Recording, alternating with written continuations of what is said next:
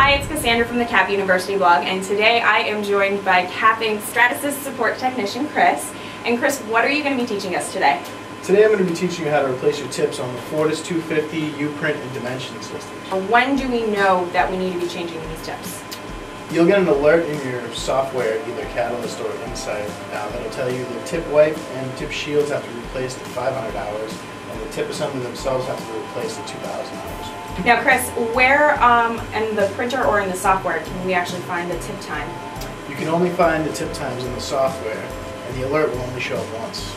Wow, so you either need to make a note of it or tell someone if you're not going to do it right away. When we are replacing these tips, do we need to replace both or one at a time? You need to replace both tips at the same time, and they need to be calibrated. Okay, so why do we need to calibrate them after we've replaced them? You need to calibrate the tips because they've moved position when you remove them and replace them. So while we're doing the tip change, do you need to reset the tip time? No, it's all part of the tip replacement process. So now that Chris has explained to us why we need to change our tips, it's time for you to show us.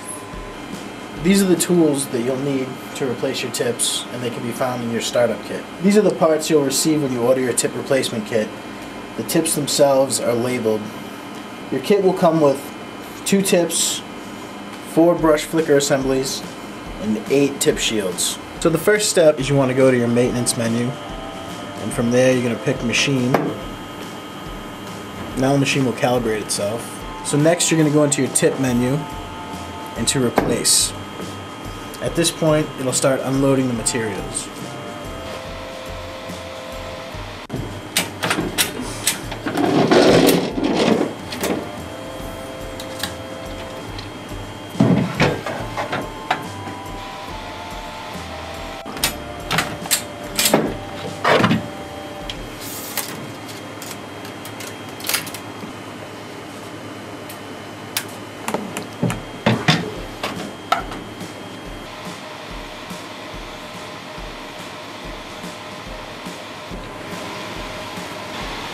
You need to loosen the 4 screws so that the tips can slide out easily.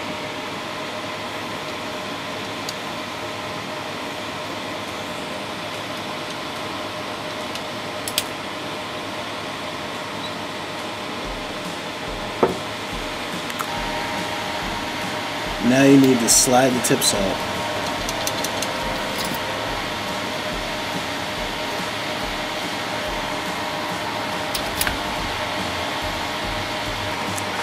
The tip shroud just slides right over the tip.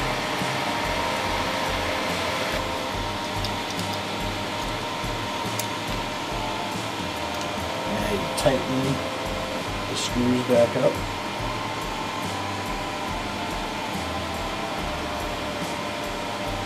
Careful not to over tighten because you can pinch the tube. And now I'm inserting the model tip. Tightening the screws.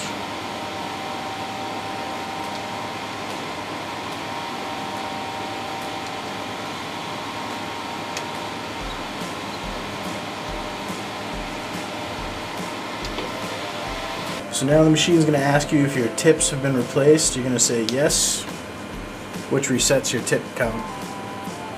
Push your cartridges in until they lock.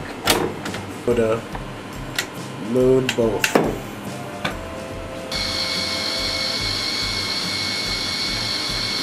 So now it's going to tell you need to insert a base, should lock you in position, close the door, and you can hit start part. Now it'll run through both calibrations.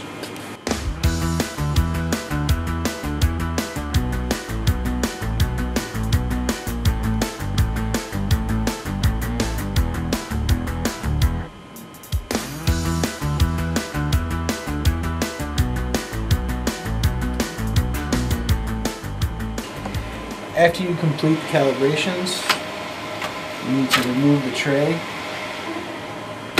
and you need to check the calibration as it shows in the book.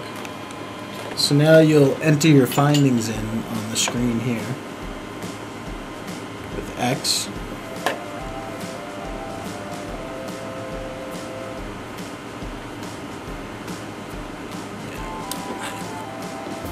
and Y.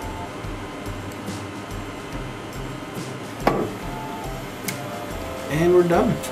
Well, thank you so much for taking the time to show us how to change tips on the Fortus 250 today. Thanks for having me. Yeah, no problem. And if you have any questions for Chris or our other Stratasys support technicians, feel free to go to the CAP University blog or to CAPINC.com.